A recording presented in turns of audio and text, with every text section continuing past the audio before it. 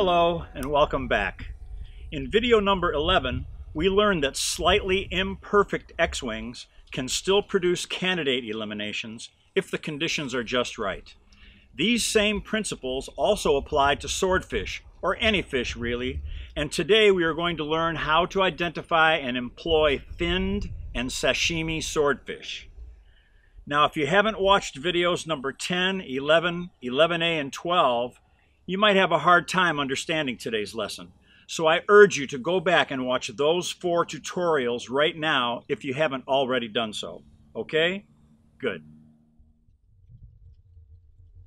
When fish patterns contain one or more extra candidates that kind of spoil what would have otherwise been a perfect fish, these additional candidates are called fins. The fins must always be in the base sets, not the cover sets. And just remember that in order for us to still be able to make candidate eliminations in a finned or a sashimi fish of any size, the fins must always be contained entirely within only one block of the fish pattern. And further, candidate eliminations, if any, can only occur within that same block. Okay, let's go over to the puzzle board and see how this works.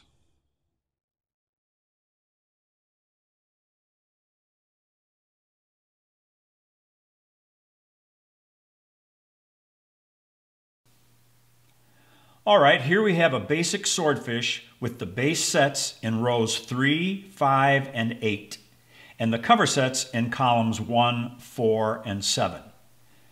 As you can see, there are only 2 instances of candidate 7 in each of the base sets, and they line up perfectly so that the 3 cover sets intersect with them to contain all of the base candidates.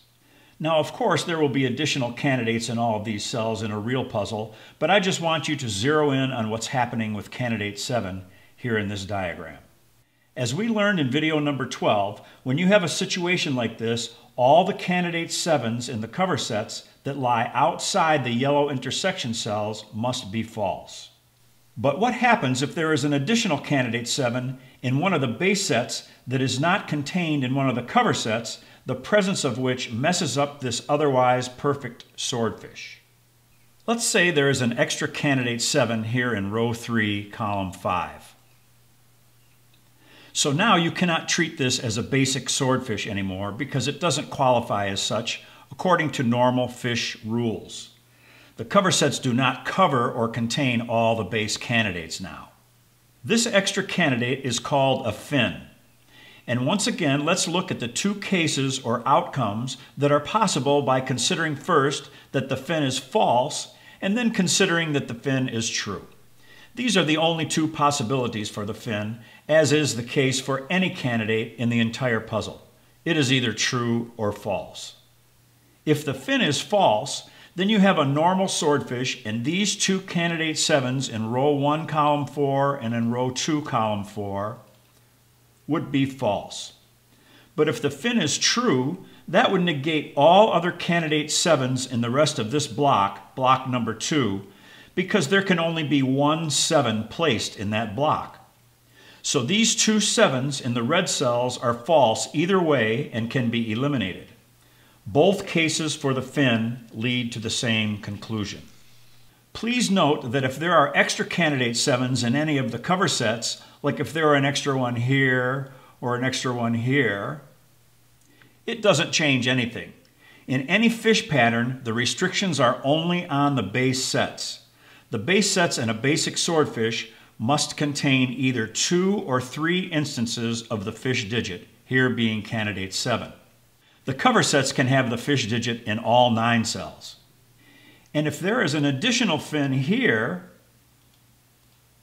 you get the same result. These 2 fins act as a unit, and the only 2 possibilities for them are A, either they are both false, or B, one of them is true. They cannot both be true. So again, if they are both false, these 2 candidate 7s in the red cells are false because of the swordfish. And if either one of the fins is true, those same 2 candidate 7s in the red cells would also be false because there can only be 1 7 placed in that block. So those two 7s in the red cells are false either way and can be eliminated. The key things to remember here are that 1, there can only be fins in one block of the swordfish, and 2, candidate eliminations can only be made in the same block with the fins. A candidate can only be eliminated if it sees all the fins. This is true with any size fish. The fins have no effect on the rest of the swordfish outside of that block. And if there are fins in more than one block of the swordfish, there is nothing you can do, and you must look for something else. Like if there were another fin here or here, it would negate the whole finned swordfish technique. The fins must all lie within only one block, or it is a useless configuration. All right, let's see what this looks like when the base sets are in the columns. Here in this diagram, we have a basic swordfish on candidate 2 in columns 2, 5, and 7. These are the base sets, and the cover sets are rows 1, 4, and 8. Remember that if the base sets are in the rows, the eliminations will be made in the columns. And if the base sets are in the columns, then the eliminations will be made in the rows. So in this case, all the candidate 2s in the light blue colored cells are false. But let's say this pattern is spoiled by 1 or 2 fins here in block 5. Remember, the fins must lie in the base sets and must be contained within only one block. Now, if either of these fins is true, then the candidate 2s in R4C4 and in R4C6 have to be false. And if both of those fins are false, then those same 2 candidate 2s in the red cells must also be false because of the swordfish. So either way, those 2 candidate 2s in the red cells are false, and you can eliminate them with confidence. Now, before we go through some examples, let's take a look at some rare variations that you might come across and wonder about. Now, if you see something like this, where 2 of the base sets lie in the same chute, here being rows 2 and 3, it is possible to have up to 4 fins, as you can see in those dark blue cells in row 2, column 1 and 2, and row 3, column 1 and 2. And then you will only get that one elimination up in row 1, column 3. Those 4 candidate 9s in the dark blue cells can either all be false or only one of them can be true. And either way, the candidate 9 in row 3, column 1 will be false. And here, this same configuration, except the cover sets are now in the same chute in rows 2 and 3. Now you only have room for 1 fin in row 1, column 3. And you can have up to 4 eliminations in those red cells in row 2, column 1 and 2, and row 3, column 1 and 2. And if you see something like this, where all 3 cover sets lie in the same chute, you can look at this as a swordfish, or you can look at it as 3 sets of locked candidates type 2, where those 9s in the yellow cells will claim all the other instances of candidate 9 in those 3 blocks. Or you can see it as a swordfish, and if there is an extra 9 in either one of these cells here, then it's just part of the swordfish or an extra one of the locked candidates and will not really be a fin at all. And then lastly, if you see something like this, where the 3 base sets are all in the same chute, then an extra candidate 9 here is not going to do anything because there is nothing left to eliminate in that block. The 3 cells that would be in the cover sets are all taken up in block 3. So you would still have the eliminations from the locked candidates type 1 in blocks 1 and block 2, and all the other 9s in column 3 and column 6 would be false in this case. And you would not view this as a finned swordfish. Okay? All right, let's take a look at some real examples and some real puzzles.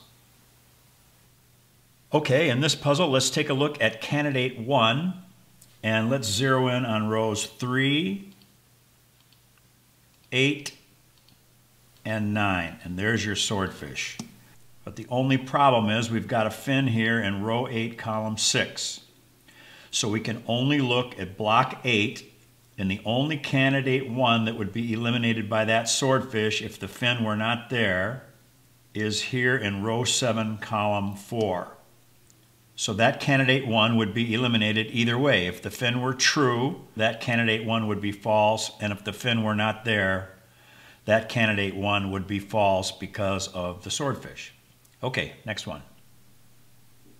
All right, in this puzzle, let's take a look at candidate 4, and let's look at rows 2, 5, and 7. There's your swordfish, and there's your fin. Now in this case, the cover sets are in the same chute in column 1 and column 3. They're in that same vertical chute. So there could be up to 4 eliminations here, but in this case there are only 2. Here in row 9, column 1, and in row 9, column 3. So you can eliminate both of those 4s because they would be eliminated by the swordfish if the fin were not there, and if the fin is true in the blue cell, both of those 4s would also be false. Okay, next. Okay, this time the base sets will be in the columns. So let's take a look at candidate 6, and let's take a look at column 1, column 5, and column 8. Now that would be a swordfish, except you have a fin right there. So we can only look at block 2 because that's where the fin is. And we can eliminate these 2 candidate 6s because they would be eliminated if the fin were true. And if the fin were false or not there, those 2 same candidate 6s would be eliminated by virtue of the swordfish. All right, next one. All right, again, the base sets will be in the columns. And let's take a look at candidate 7. And let's take a look at columns 1, column 5, and column 8. There's your swordfish, and this time we have 2 fins. It's in this base set here in column 5. So now we look and we say which candidate 7 could be eliminated either way, whether those fins were both false or whether one of them is true. And it turns out that there is only one elimination here in row 3, column 6, in this cell right here, because that candidate 7 would be false if either one of the fins were true, and it would also be false because of the swordfish if both the fins were false. All right, next. All right, we're going to look at candidate 7 again, but this time the base sets will be in the rows. And they're going to be in row 2, 5, and 9. So there are your base sets, but we've got a fin right here that spoils the swordfish. So now we can make eliminations only in the same block with the fin, which would be block 5, and there could be up to 4 eliminations here because 2 of the cover sets are in the same vertical chute here. It doesn't have to be vertical, it could be horizontal, but here the cover sets are in the column, so it's in this center vertical chute. Now there could be eliminations here in row 4, column 5, and in row 6, column 5, but those cells are already solved with the 3 and the 1. So the only eliminations in this case are going to be here, and we can eliminate those 2 7s because they would be false if the fin were true, and they would be false if the fin were false because of the swordfish. All right, let's go on to the next one. All right, let's take a look at candidate 3, and this time the base sets will be in column 1, column 6, and column 7. There's your swordfish, and there is your fin. So this will allow us to make possible eliminations in block 7. So we can see that there are 2 in row 9, column 2, and in row 9, column 3. Those 2 candidate 3s would be false whether the fin was true or false. If the fin is true, they both have to be false, those 3s in the red cells. And if the fin is false, those 3s in the red cells would be false because of the swordfish. All right, next one. All right, let's take a look at candidate 2 in row 2, row 5, and row 7. There's your swordfish. Now we've got 2 fins this time, but only one elimination. And that elimination is going to be in row 4, column 7, right there. That's the only candidate 2 that could be eliminated, whether the fins are both false or whether one of them is true. And we can eliminate that candidate 2. Okay, let's take a look at the last one. All right, once again, we're going to look at candidate 7 in column 1, column 5, and column 7. There's your swordfish, there is your fin. And this time we're going to have 2 eliminations, but there could be up to 4 in this case because 2 of the cover sets are in the same horizontal chute, as you can see, rows 1 and row 2. But because there are only 7s in row 1, column 8, and in row 2, column 9, those are the only 2 that we can eliminate. Those are in the cover sets. And the fin is in the base set of column 7, as you can see. So we can eliminate that 7 and that 7, and that's it. So let's move on to the finned sashimi swordfish.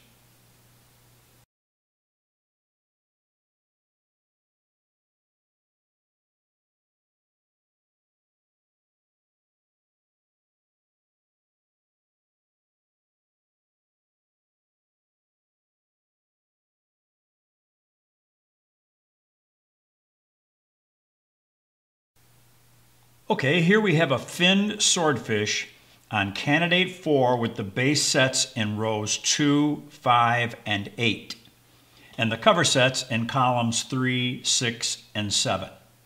And as you can see, there are 2 fins in block 2 in those 2 dark blue cells, row 2, column 4, and row 2, column 5. If you recall from video number 11, it is possible to apply this finned technique even if one of the base candidates is missing, with a digit already placed in that cell, like this. Or if there are other candidates in that cell other than the fish digit, like this. That works just the same. This is known as a sashimi swordfish. Again, why this configuration is called sashimi remains a mystery to me. But that's what it's called. Now, if you know the answer to this or can figure it out, please send me an email and tell me, okay? Thank you. I will really appreciate it, and I will give you full credit for it on my website. I promise. But here is the logic of how this works. If these 2 fins were not here, then you would have a naked single in this cell, and that would eliminate all the other 4s in column 3, and then you would have an X-wing down here. And these 2 4s up in row 1, column 6, and row 3, column 6 would be eliminated because of the X-wing. Okay? And if either one of those fins was true, those 2 4s in the red cells would also be false because there can only be 1 4 in block 2. A sashimi swordfish will always have fins because without any fins, it will be something else. Like if there is only one other base candidate in the base set where the candidate is missing, like here in row 2, and there are no fins,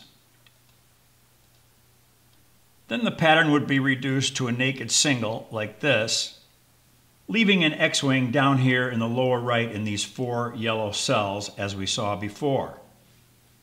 And if one of the base sets has 2 base candidates and the 3rd position is the one that's missing, like here in row 5, for instance, then without fins, this would simply be a normal swordfish. So don't be confused by that. But if there are any fins in that block, like here and here, then you can apply the sashimi principles like this. If either of those fins is true, these 2 4s will be false because there can only be 1 4 in block 5.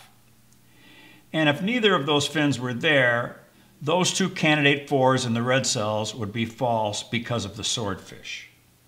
Now let me show you another rare case. Just like with the finned swordfish, if 2 of the cover sets lie in one chute and you've got 2 base candidates missing from one block like this, this still works as a sashimi swordfish And there can be one fin, as you see in row 2, column 1, and up to 4 eliminations in this case. The 4 candidate 6s in the red colored cells would be false. Because if the fin were not there, this would be a naked single over here in row 2, column 7, and you'd be left with an X-wing, and those 4 6s in the red cells would be false because of the X-wing. And then on the other hand, if the 6 in the dark blue cell were true, all the other 6s in block 1 would be false because there can only be one 6 in block 1. Okay? That's pretty simple, right? So let's look at some real examples and some real puzzles, and then we'll wrap it up for today. Okay, here we have candidate 2 highlighted, and let's take a look at column 3, column 6, and column 7. Now there would have been a swordfish if there would have been a candidate 2 in this cell in row 5, column 3, but instead there's a 9 placed and the 2 is offset, and there's your fin right there. So that's what you look for. You look for a swordfish where one of the base candidates is offset. Now there could have been another fin up there, but there's not. There's no 2 there, but there could have just as well been one up there. But here we have a candidate 2 in this cell. And the result of this is that these 2 candidate 2s are going to be false. And the reason why is because case 1, if this candidate 2 in the blue cell is false, then the candidate 2 at the top of column 3 is going to be a naked single because that would be the only 2 left in column 3. So you'd solve that, and I can't do it because that's not going to be the solution to that cell, but that would be a naked single, which would negate this 2 over in row 1, column 7, which would leave a naked single in row 9, column 7, which would negate this 2 in row 9, column 6, which would leave a naked single in row 5, column 6. And so this 2 would be true, and these 2 2s in the red cells would be false. So that's case 1. I know that was a long explanation, but that's the way it works. And then if the fin were true, that can be the only 2 in that block. So those same 2 candidate 2s in the red cells would be false either way, and you can eliminate both of them. Now remember, in any kind of finned fish, whether it's sashimi or just a regular finned fish, the fins can only be in one block. If there are fins in more than one block, it's not going to work. And then there can only be candidate eliminations within that same block with the fin. And the final rule is a candidate can only be eliminated if it sees all the fins. Okay? All right, let's go to the next one. All right, in this puzzle, let's take a look at candidate 7. We'll light them up, and we'll look at columns 3, column 5, and column 7. Okay, now there would be a perfect swordfish if this cell in row 6, column 5 contained a candidate 7, but there's not. It's missing. And so this is a sashimi swordfish. And the reason it's sashimi is because the candidate 7 is missing where we need it to be. And it can either be solved with a number or it can have candidates other than the fish digit. So the fish digit here is 7, so there's no 7 in there. There's just a 1 and an 8. In that cell in row 6, column 5. So this qualifies, and our 2 fins are here. Again, those are offset off of what would have been a perfect swordfish. If the fins weren't there and there was a 7, candidate 7, in this cell in row 6, column 5, that would be a perfect swordfish. But instead, the candidate is missing here, and we've got 2 fins. Now remember, the fins will always be in the base sets, okay? And the fins can only be in one block, and the candidate can only be eliminated if it sees all the fins. And which candidate would be eliminated by the swordfish if those fins weren't there? Well, it's right here. So this candidate would be false whether those fins were not there, because the swordfish would eliminate that candidate 7. And if either one of those fins were true, that candidate 7 would also be false. So either way, it is false, and you can eliminate it. All right, next one. All right, here let's take a look at candidate 3. We'll light them up. And this time the base sets will be in the rows. So we're going to look at row 1, row 6, and row 8. Now you've got to have a good eye to see these, because you're not going to see these yellow cells in a puzzle like I'm showing you.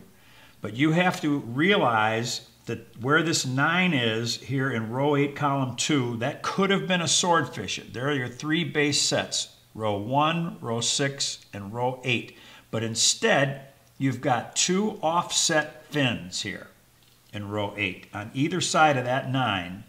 So the 9 makes the swordfish incomplete. They say degenerate, if you will. So this is a sashimi swordfish, and you've got 2 fins, and the only candidate that can be eliminated is here in this cell, because that candidate 3 would be false if either one of those fins were true, and if both fins were false, this candidate 3 would be eliminated because of the swordfish. But really, it's not a swordfish. What happens is this 3 over here in row 8, column 8, becomes a naked single, and then it's a series of naked singles. So if this is a naked single, this one up here is false, and then this one here in row 1, column 5 would be true, and then this one would be false down here in row 6, column 5, and then that would make this a naked single in row 6, column 2.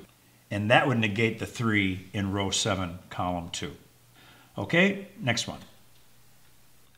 All right, for the rest of these examples, instead of explaining the logic behind each one, I'm just going to demonstrate the eliminations, because I think you understand all the principles that were explained in the beginning of this tutorial.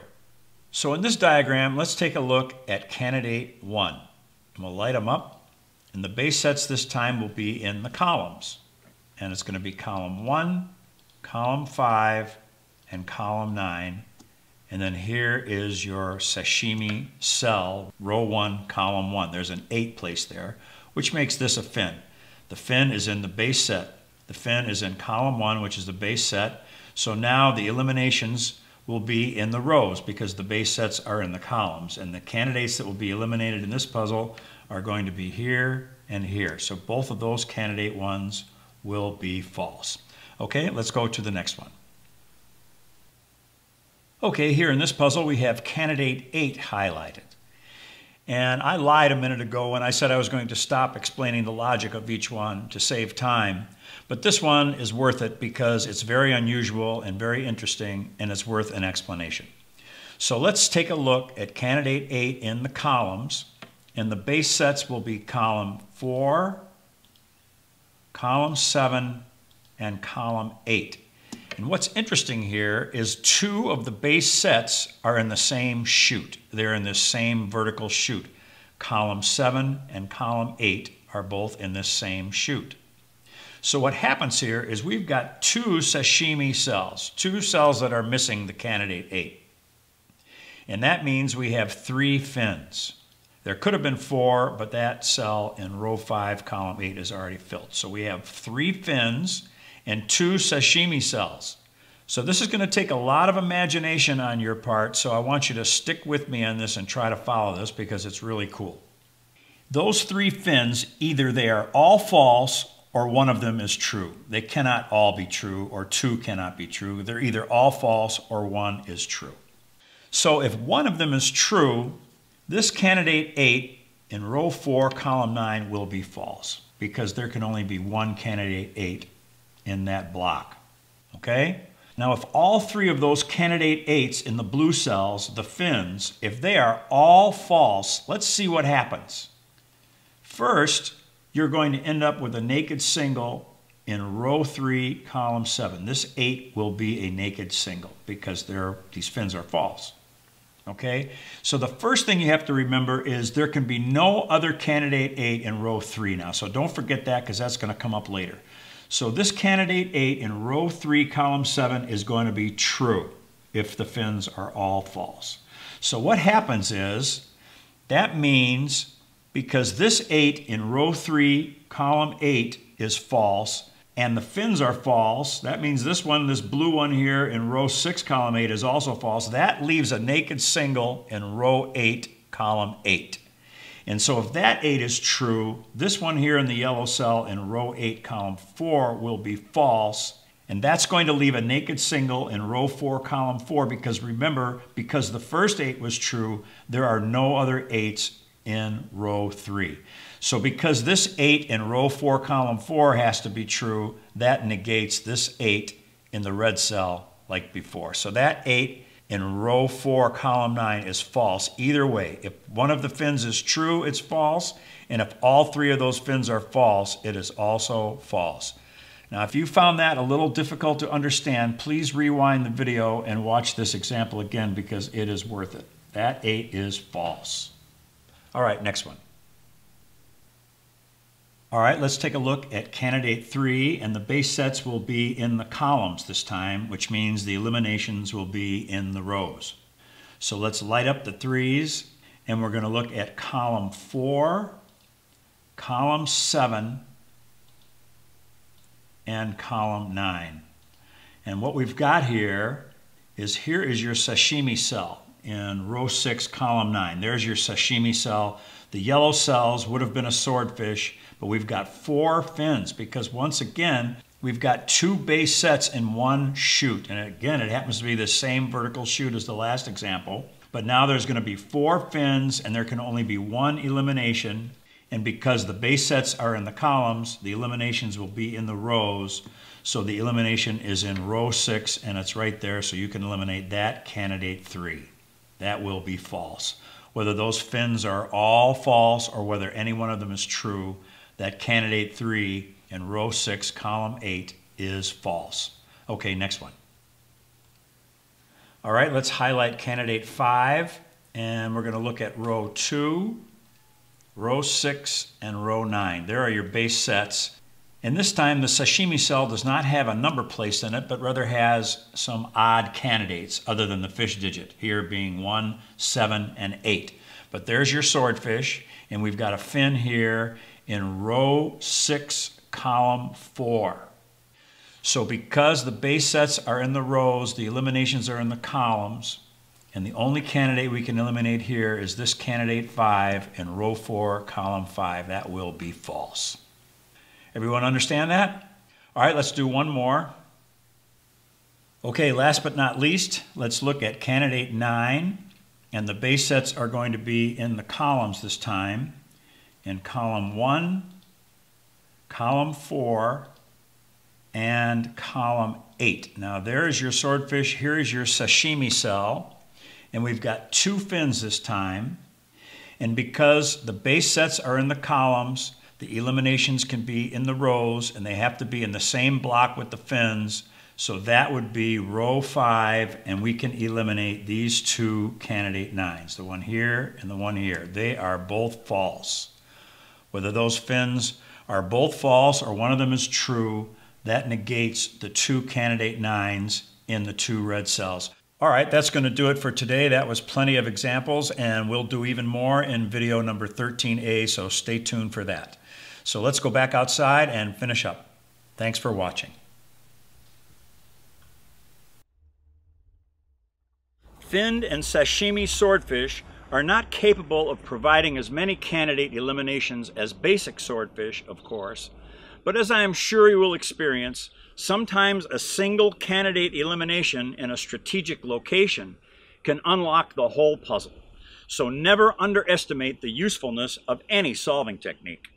You should keep your eyes open for all possibilities at all times. There will be an adjunct video for all 3 types of swordfish, containing numerous additional examples of each one: basic, finned, and sashimi. That will be video number 13A, so be sure to watch for that. And then we will be moving on to some simple chains. An alternate inference chain, or AIC, that uses the same digit candidate all the way through is called an X chain. We will cover the longer X chains later on in the course. But the next 3 videos will cover 3 very specific types of X chains that have only 3 links each: strong, weak, strong. Each one kind of has its own shape and characteristics, and giving them special names will help you identify them more easily. The first one we're going to talk about is called a turbo fish, and that will be video number 14. So I hope you will join me for that very interesting lesson. Once again, thanks for watching, and I'll see you next time. Until then, be well and be happy.